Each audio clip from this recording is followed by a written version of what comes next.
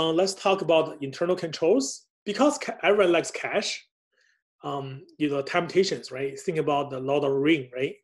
That ring has that power, right? For strong temptations. Whoever wears that ring, that's you fell into that temptation. Whoever get close to cash, right? Maybe it's not your cash, but the temptation is there. So there's significant risk of people stealing the cash from the company. Okay, so bank reconciliation is a detective control.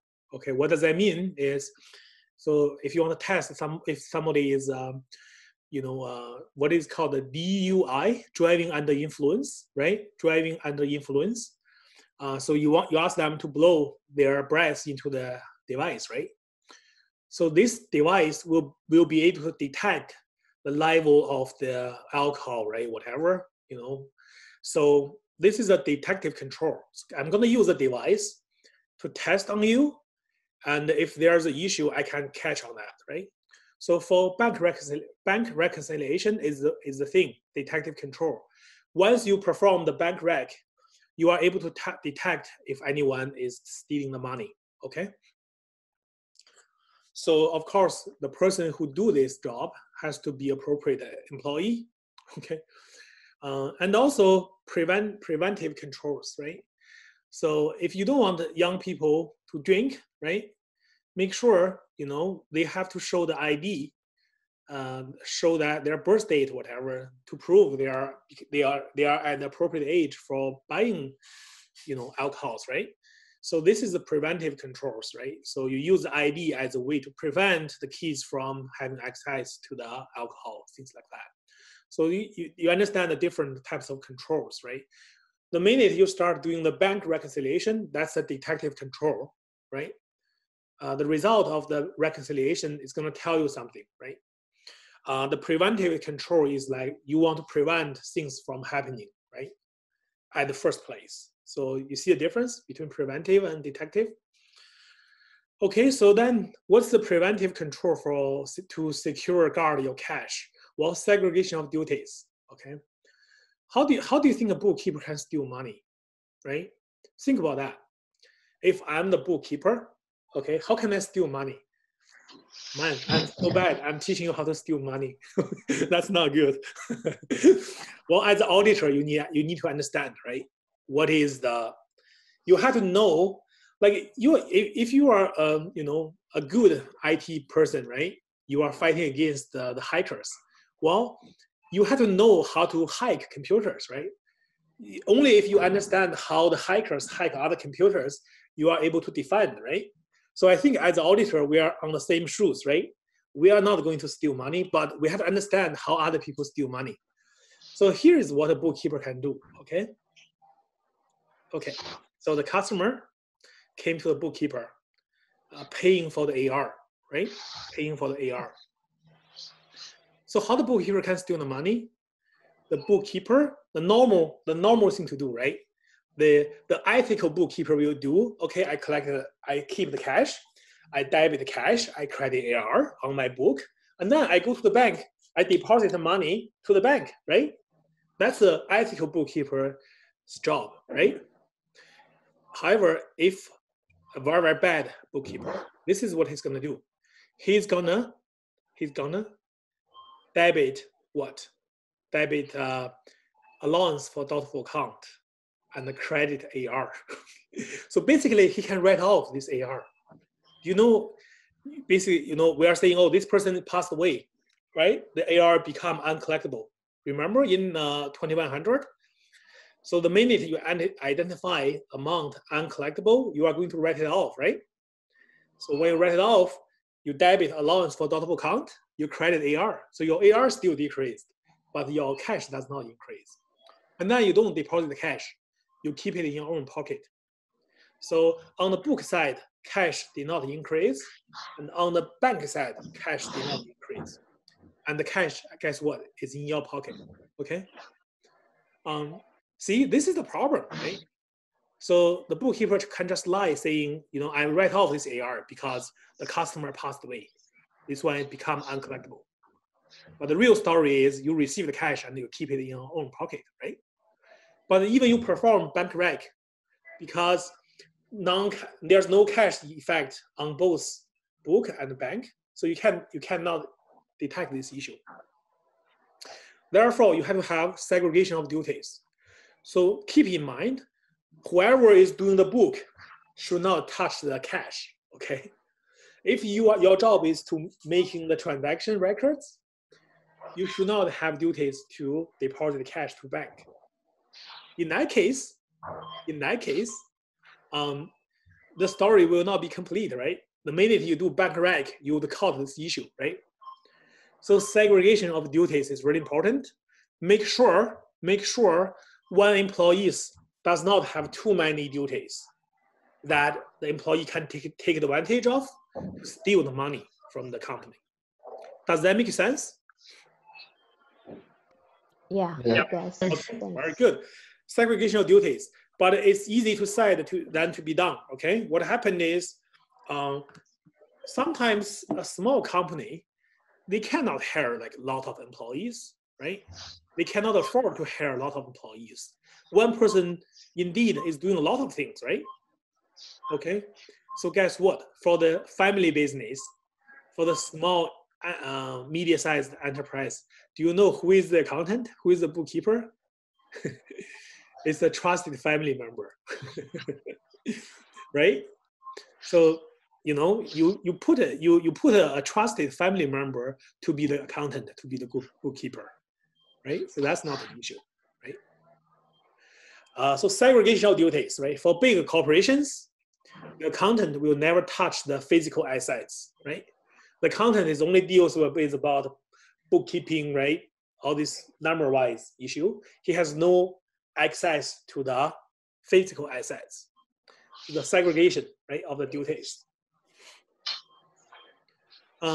So, you know, there's a lot of different activities, right? The employees make sales to customers, okay, record credit sales as AR.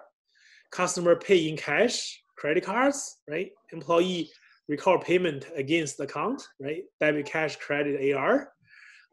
Employees will combine all the cash from different counters and make deposit. When you are in the Costco, do you see? Sometimes the manager will walk around, try to collecting all the paper bills, right? And they are the designated person is going to count all the paper bills, and they're going to make a deposit to the bank, right? So basically, make sure the accountant and all the persons who are doing this physical deposit, right? Because in that case, the creates rooms for the accountant to stealing money. But this is not perfect, right? What about collusion? What about collusion, right? The accountant and the person who is actually making the deposit, they decide to collude, right? To steal money, and they split money. That's also can happen, right? So the best way to do is hire a trusted family member to be the accountant. Okay, so segregations of duties. Can I throw in something? Yes, go ahead. There's a really good documentary on Netflix called All the Queen's Horses, if you've seen that. And it's about a woman down in somewhere in the States in a city of about 10,000 people, I want to say. And over the course of like 20 years, she stole over $50 million. Oh, wow. Because basically she could get away with it because there was no segregation of duties. She was like the start and finish of it all, but it kind of like echoes everything that you're just saying. Yeah. And they said it was actually easier to get away with at a smaller place than a bigger city. Like New York, for example, because there was no segregation. Oh, thank you very much for sharing that. Yeah, I didn't watch that documentary. Yeah, so that's interesting. Thank you.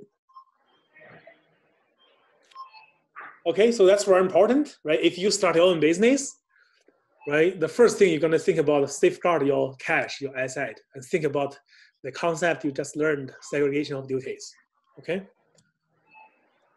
And here's a story in Lethbridge, 2014, November 19th, Lethbridge Herald. So the regional police charged a 58-year-old man in connection with an internal theft from the University of Lethbridge. So in October, police responded to a report of suspicious banking activities involving a 58-year-old man, and the investigations by members of the Economic Crimes Unit was subsequently initiated. The investigation determined between December 2012 and November 2014, a 58-year-old man who was employed as a parking manager at the U of L stole money from campus parking meters, totaling nearly 60,000. Okay. Okay, in this case, you know, in the parking meters, right? So he's the person to collect the parking, the coins, probably, whatever. And maybe he's doing this job on his own. And then who knows how many coins has been inserted into the parking meter every day. We don't have a number, right? And he's the only person there, and he just decided to keep everything to himself. And time matters, right? Look at that. You know, totally 60,000. That's still a lot of money.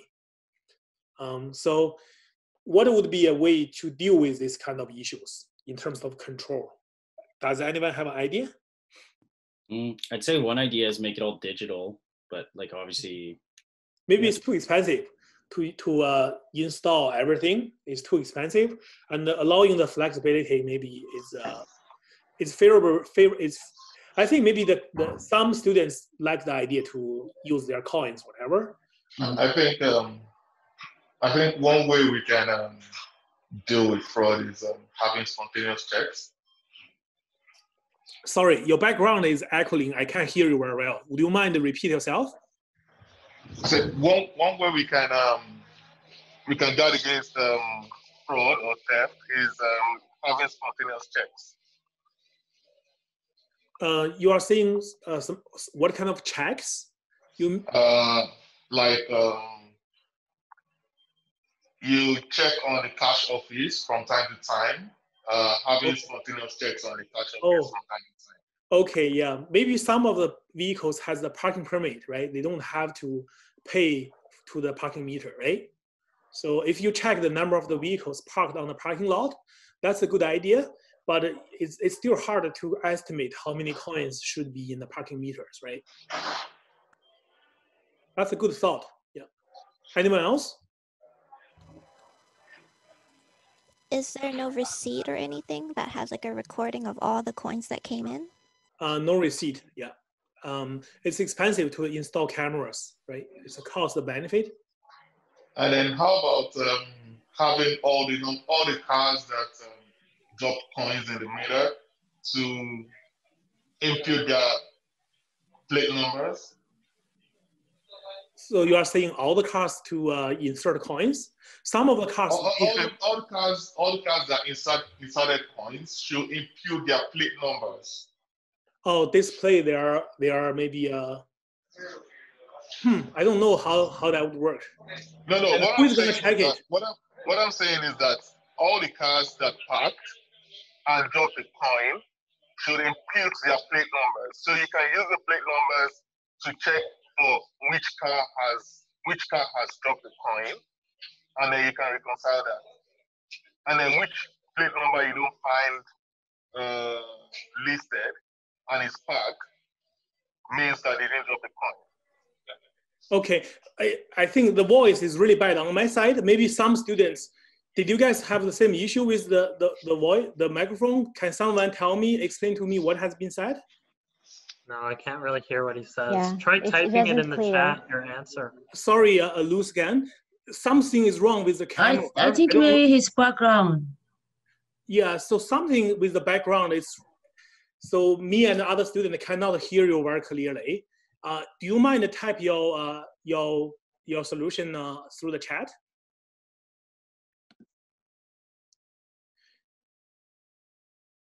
Maybe you are using cell phone or something, maybe too far away from your voice. I don't know, but I really I tried really hard. I still cannot recognize your voice.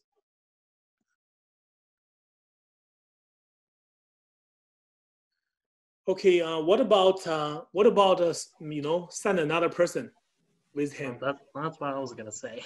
Yeah. Isn't that more expensive? That'd be cheaper actually. It's because you're already paying both of them, so You just Oh. send them out, both out, right? Or when he's on vacation, then yeah, and if then you can just do it and then compare it from previous year to see, hey, is there a change is there a discrepancy? Yeah. Yeah. So so basically, I think Luskan's point is the cars parked should type in their plate numbers, and the car parked can be checked. Yes. Yeah. So yeah, that would work. Maybe it's more work. You have to make sure they print out. So this is just a really basic facility, right? Back in 2014, you have a parking meter. You just insert the coins, right? And then the parking meters display a time, right? You probably don't even get a receipt, or you don't have a way to type your plate numbers. If you're thinking of now, yeah, it's more digitalized, right? Back those days, it's less advanced in terms of technology. Yeah. So sometimes, yeah, so mutual monitoring, right? If you believe that it's too tempting for people to steal, maybe send a group, right? Send two peoples. It's called a mutual monitoring, right? Mutual monitoring. So that would help out. But my major takeaway from this this case is, I wish by the age of 58, I'm wealthy enough. I don't have to steal money. So I hope that's the same lessons you are going to learn. By your age of 58, okay, I really wish you are in a very, very good financial position so that you don't have to steal money, okay? Yeah, it's too bad. Wow. But amazingly, you never know, right? You don't even believe that you can steal in total $60,000 from the parking meters. Wow, that's a lot of times. Every time I think he must keep the money probably. Does the university have an But internal audit department or something? It's considered as because the amount considered in terms of the revenue of U of L, $60,000 is not a lot of money, right? True. Yeah. So university has to allocate their resources into the major risk, the material. Remember we talked about the materiality concept, right? Right. What's really it's matters. immaterial for them Yeah. because of the. So they would think about this, right? Even some people is unethical. Maybe they can steal $60,000. Something we said, oh, maybe it's high risk because it's cash, but the materiality is low, right? The amount of effect is low, right? Even though it's very risky, but it's a balance, right?